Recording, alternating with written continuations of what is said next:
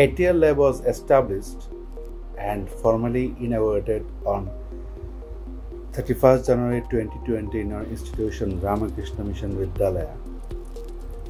It was presumed that the engineers from STEM Robo would visit our school and train up our students and teachers about the use of innovative kits and sensors. But only after 2 sessions, nationwide lockdown started and we could not explore much.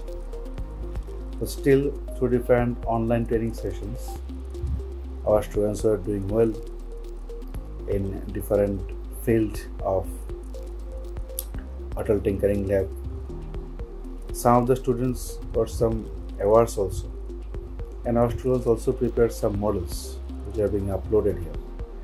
Now we are working on some other models also, but the fact is that due to lockdown it was not possible for us to give in-hand training to our students.